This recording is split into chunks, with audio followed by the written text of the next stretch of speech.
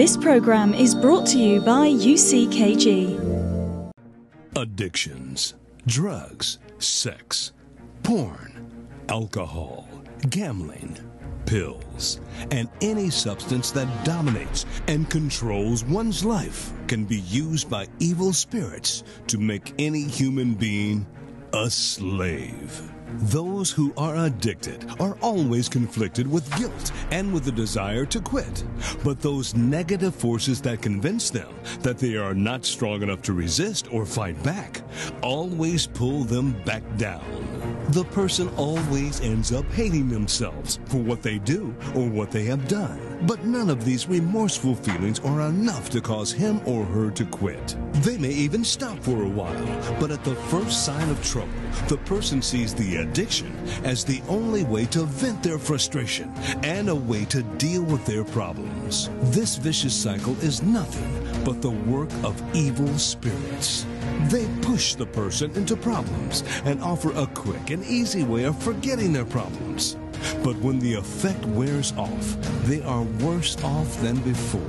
It is evident that addictions are a sign of the presence of negative spiritual forces. Hi everyone, and welcome to the Last Hit program. We are here again to show you that it is possible to be healed from any kind of addiction. The cycle of failure, the cycle of addiction can be broken.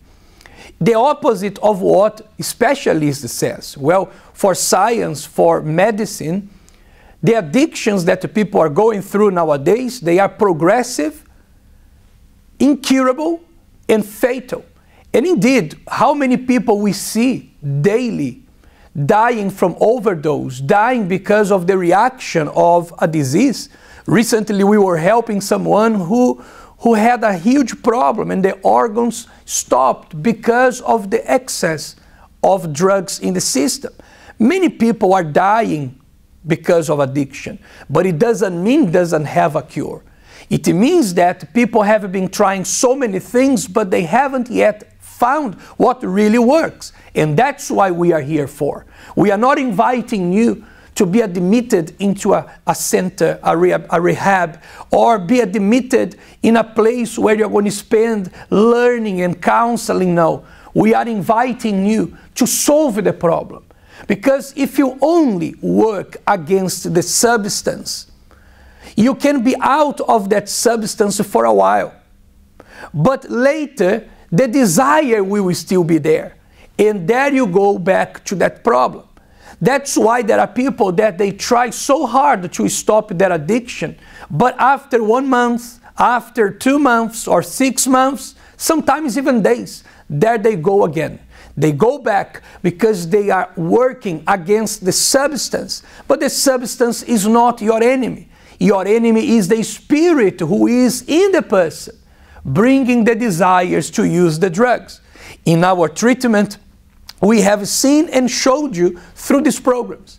Once the spirit of addiction leaves the person's body, the person is totally healed. The body rejects the substance or rejects the addiction, and that person is completely free once and for all. If you have an addiction, I want you to stay tuned on this program to the end, because at the end we are going to be making a prayer. If possible, prepare a glass of water. We are going to be blessing the water, and when you drink, the power of God will reach you there, and He will be manifested in your life. Perhaps you have a family member who is a drug addict. You've tried everything to help this family member, but all your efforts came to nothing because all you didn't work. You tried to put him in rehabs, didn't work. You try to talk, you try to involve the family, you try counselors, you try, alternative treatments, but the drug perhaps is destroying your house.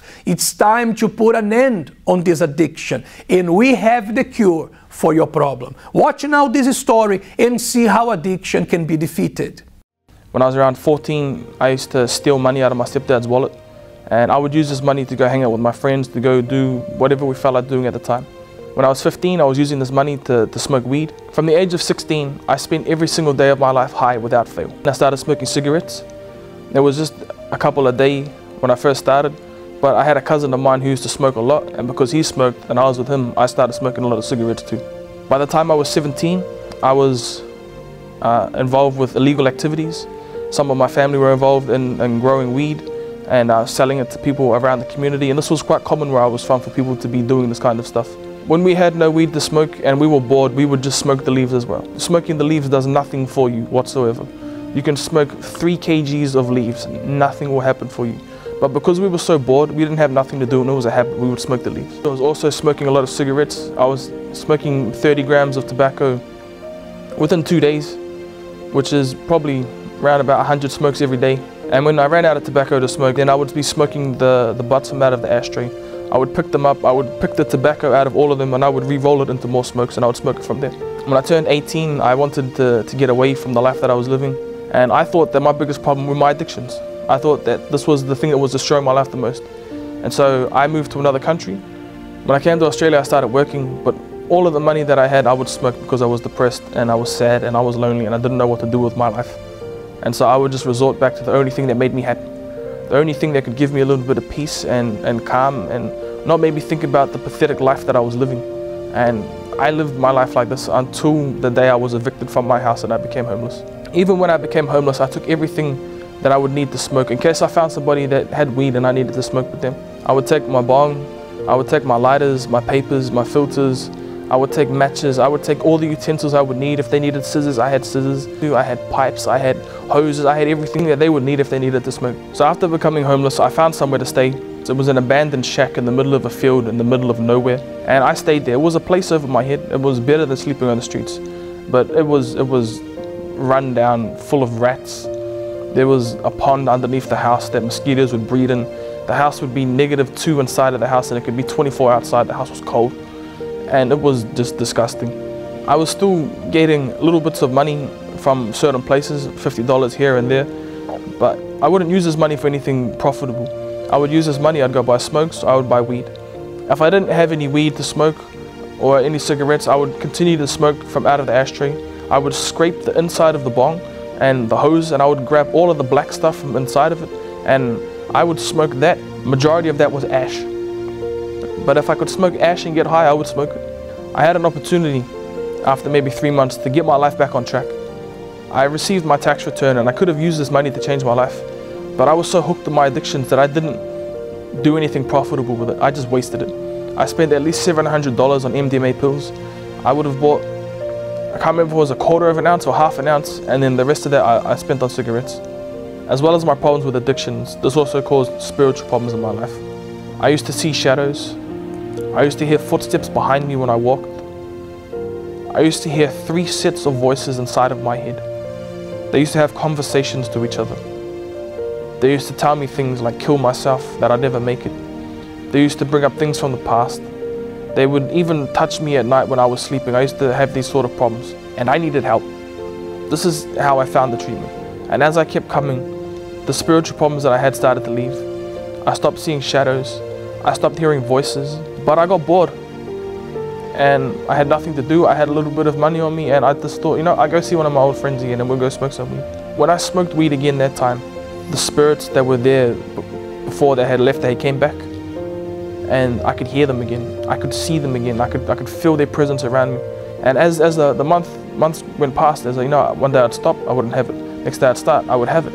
And that's when I understood that it was the weed was bringing these voices inside of my head. That addiction was a spiritual problem. And I realized that the only way that I could have a spiritual cure is if I did the spiritual treatment. So I came to the treatment and I did the treatment properly. I went all out. I did everything that they told me to do, everything that I needed to do. I put my life into this treatment.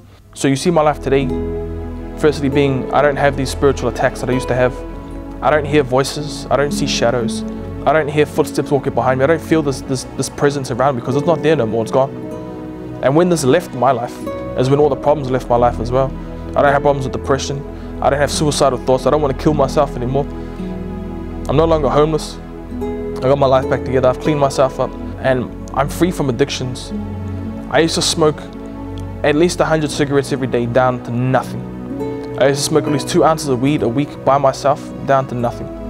I don't do any pills like I used to. Today my life is clean. Today my life has moved forward. I'm free. I'm no longer an addicted, homeless, pathetic man that I used to be. You know, after coming to the treatment, my life has changed. Today I'm happy. Today I smile. You know, I've got something to smile about because today I'm free. And as I did the treatment, my life has changed. If you do the treatment, your life will change as well, I guarantee you. If you are desperate to overcome an addiction, or you are desperate because of what is happening in your family, you can give us a call right now, 0296029837. If you are calling from overseas, we are based in Australia, but if you are calling from any other country, actually you can just inbox a message on this Facebook and we are going to quickly get back to you. You can be sure that what we are showing you here through these testimonies can also happen to you, regardless of what type of addiction you have. Some people are losing their lives and families to addictions of drugs, alcohol. Some others is addictions for gambling. They work really hard, but the gambling is dominating them. It's like something is stronger. And they promise they will stop. And they convince you that they will stop, but they never stop. Perhaps it's you. You keep telling yourself it's going to be the last time. It's going to be the last time. And you have lost so much. Perhaps if you put it together, everything you've lost in your life so far, you could be living much better right now. But it's like a force that is stronger than you. In the urge of gaining back what you have lost, you keep gambling. Some others are not even gamble. Some people are hooked into pornography. One of the bad things of nowadays. So easy accessible. How many marriages are destroyed because of pornography? How many people struggle in their love life because they have a serious problem with pornography? They try to stop, but it keeps coming back. It dominates their mind. And they start looking at people and only thinking about what they watch. They don't want to be that kind of person. But that addiction, that spirit of addiction, makes them to be such a person. If you are going through a problem like that, you find yourself hooked in a cycle. You find yourself hooked in a negative cycle that keeps putting your life downhill. You can break the cycle. You can be free from this addiction. That's why every Sunday, 3 p.m., here in our help center in Sydney and all over Asia and Oceania, we have the special treatment. The treatment to overcome, to defeat, to remove every kind of addiction from your life. In this treatment, we go and we tackle the problem. The problem is spiritual. Once the spirit of addiction is removed, the addiction goes. Well, you can't remove a spirit with physical treatments. You can't remove a spirit with counselors. You can't remove a spirit with psychologists. You can only remove the spirit with the authority of God. And that's what we do here. After the treatment, you are going to feel different because the spirit who is causing so much trouble to you is not going to be in your life anymore. Imagine that. You urge for that drug. Your body asks, craves for the drug. But people are coming and leaving the treatment in the opposite way.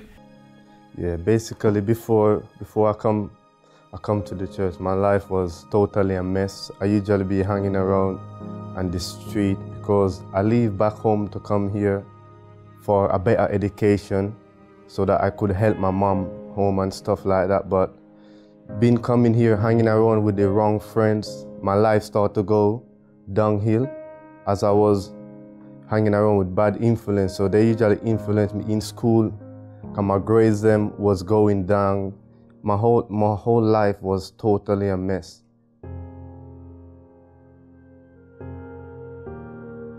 I was addicted to pornography. When I said addicted, I was super addictive, if I could say it in that sense. That's how I was. And then it started to make me seeing girls in a different way. Like normally, I remember one time that I was speaking to 14 girls. Imagine that, 14 girls. Every night my phone was ringing, 1 o'clock I will be up. That's how I was. I was like, and especially I was hanging around, as I said earlier on, with my friends. And so I was always trying to prove to them that, you know what, I can get a lot of girls, I can do what I want. But even though I did have those girls, it wasn't satisfying to me. Even when I sleep with those girls, I will go back in the night and still watch porn. I was so addicted, so hooked into it. How my porn addiction started, I remember it was back home with my cousin. I saw my cousin them was watching it.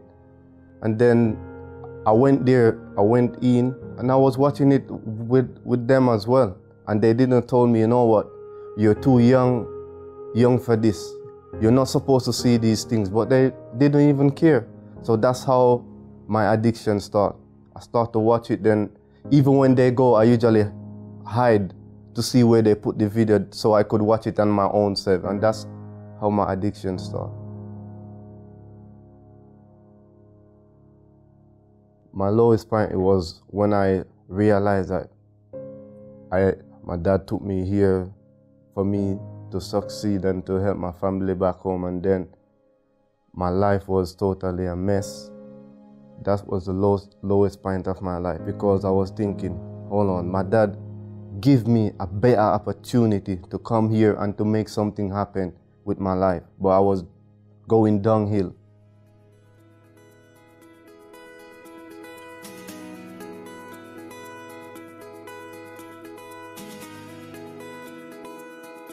How I hear about the health center, basically my dad and my stepmom usually come to the health center. No one tell me about it. It was surprisingly one Friday I was going to my sister, and my dad told me that he's going to the church. So I said, you know what, hold on, since I haven't gone to church for such a long time, let me just go and see how is it. Then I remember when I came, from that day I remained, and I'm still here. My addiction, it was a process before I could overcome it. The thing is, it was because I did enjoy it.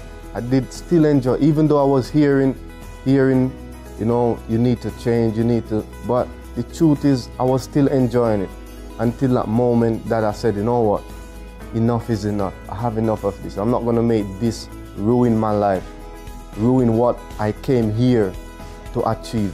And that's when I say, you know what, enough is enough.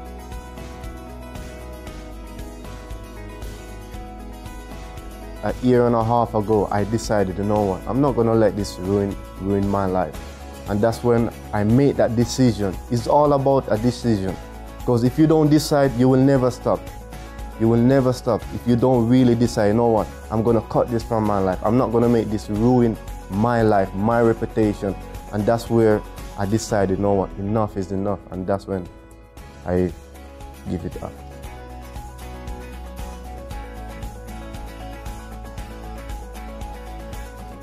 One advice I would say to people who is addictive to porn, I would say it does not worth it.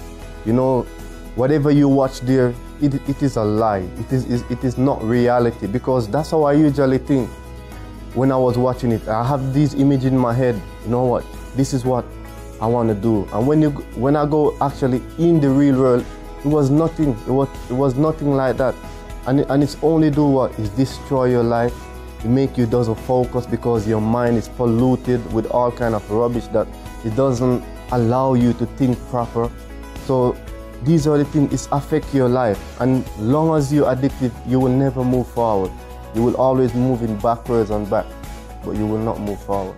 And I want to make a very special invitation for everyone who knows people, or even you who are watching us now, and I want to make a very special invitation for you who are watching us now and you have lost everything in life, or you never achieved anything. I want to invite you who have nothing. You have nothing. You've worked really hard, but you lost everything you had. Or you were an addict who lost everything to this addiction. You've been a really hard-working person.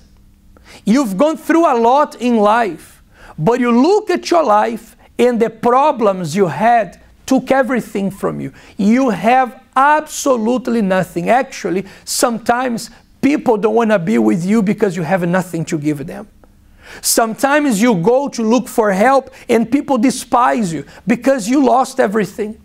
Because they can't take anything of you, they don't want to help you also. And because of this, nobody believes you, nobody cares for you. I want to call you for this Sunday, this coming Sunday, in all our sessions all over Asia and Oceania. We are going to have a special moment, a powerful moment, to reverse the situation. You who have lost everything, you who feel like nothing, you who don't know what to do anymore, because it doesn't matter how much you try, you even get things, but in the same way it comes, it goes. You are tired of having nothing. Nobody else believes in you, nobody else cares for you. We care and we can help you.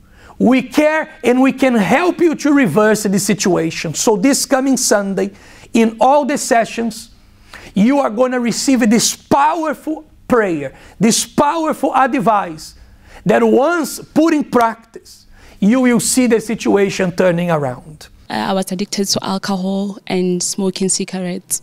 I was addicted for 5 years. It started as something that I will do for fun, because for me, growing up, I had my two sisters, which they were doing well in life. As for me, at school, they were like getting good marks.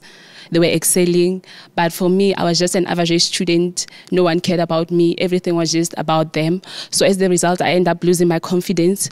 So I would drink with my friends to feel good, because when I was high, when I was with them, I would always feel good about myself. My confidence would be high. We can mock others. We can talk bad about this person, about that person. So that will make me to feel better about myself. Things became very bad. That addiction actually made things to be worse for me, because I was not doing well. Even worse at school, I even failed. My life was just not going anywhere. I was stuck. I was depressed. I was not happy with myself. The worst moment of my life was when I went away for the whole weekend to drink with my friends. And when I came back home on Sunday, my mom chased me away to live with my grandmother. And I stayed with my grandmother for months. My mom didn't want to see me. Before coming to the treatment, I always try to change. I will say, okay, I'm not going to go there. I'm not going to meet the friends anymore. I'll try to be clean. I'll stay away from them. And as a result, I'll always go back to them, because I didn't feel good about myself back then. I didn't have confidence that I have. So if I'm not with them, I will not feel good about myself at all. So I always thought that I need them, and I need alcohol and drugs to feel better about myself. My mom invited me to the treatment, and since I started the treatment, I'm free from alcohol. I don't drink anymore. I don't smoke anymore. And over the years, I've built a relationship with my mother and my sisters, and I've realized that it is not because they were born smart or something that I didn't have. It is because they put good work and hard work in their studies and everything. So I followed their example. I did well at school. Now I have a good job. I'm free. In life at times, people and situations disappoint us. Have you ever given God a chance to help you out of your sufferings? Give God the opportunity to show you that He is capable and willing to help you. Close your eyes and open your heart, because now is the moment of prayer. My Lord and my Father, in the name of the Lord Jesus, I come before your presence asking you, God, on behalf of these people who live in a cycle of failure. This person was told by the specialist that this problem of addiction has no healing, is progressive, and will end up killing him or her. This person heard from specialists there is nothing that we can do specific to heal you. We are going to have to try this, we are going to have to try that, we're going to have to try this medicine, and the problem that was already bad gets worse. Specialists don't know what to do. Perhaps this person is praying with us and is hopeless, my God. Actually, after watching this program, you became the only hope this person has, but is the one that will solve the problem. You are a God who solves the problem, and there are people watching us from different parts of this continent, in Asia, in Oceania, and they are going through so much, they have nobody else to help them. But you, oh God of the Bible, you are the same today. So consecrate this water, and when they drink this water, they speak spirit of addiction that is dominating their mind will, my God, be consumed and removed from this person's life. And those who are hooked, who are destroyed, who are dying because of an addiction, your power will set them free. In the name of Jesus, I declare this water blessed, and when you drink, the power of God will come in you. You can use your faith now, and you can drink the water of miracle and be free. Be delivered in the name of the Lord Jesus Christ. Amen. I'm certain that God has manifested His power in your life, but you who are in this cycle of addiction, understand something. When a person is sick, this person doesn't only call the hospital, speak to a doctor or a nurse, get some medication over the phone. When a person is unwell, the person calls for help. You know, either the person goes to the hospital, or if the person is critical, there will be an ambulance coming to see the person and take the person from the house to the hospital for treatment. The same happens with the treatment against addiction. We cannot treat you just speaking to you, giving you advice and prayers. If you are tired, if you really want to see yourself free from any addiction, and I challenge you, if you come to the help center, you do the treatment against addiction, you obey the voice, you obey what we teach, you do everything the way we say, and your life doesn't change, I never preach the word of God again. It's impossible. If you obey, if you come and you obey, you are going to see, you are going to experience what specialists said you would never be able to experience. Perhaps you think you are doomed to failure. You are not. There is a way out. We need to remove this spirit of addiction and put in its place the spirit of life. We remove the spirit of addiction and we give you the spirit we have, the spirit of life, and then your life will be transformed. So if you have addictions or you have a family member, don't wait anymore. Stop wasting your money somewhere else. You have to attend what really works, and it's free of charge. Nobody pays anything. You will come to the treatment, you want to pay a cent. You are not going to be giving injections, you are not going to be giving medicine.